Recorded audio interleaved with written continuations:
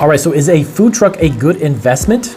Also, are food trucks profitable in 2021 and in 2022? You're darn right they are. I'm gonna give you 5 reasons why food trucks are a great business to start.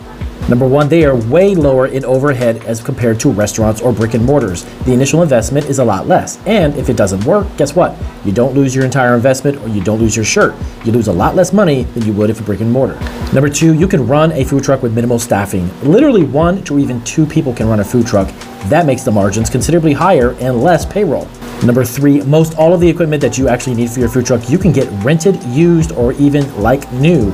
That is a lower investment than it would be for a brick and mortar cafe or restaurant. Number 4, the amount of insurance you need is a lot less. Compared to a restaurant, cafe, or any brick and mortar, your restaurant insurance is way higher. Last but not least, number 5, you can go anywhere and it's mobile. You can go directly to where the customers are and sell there.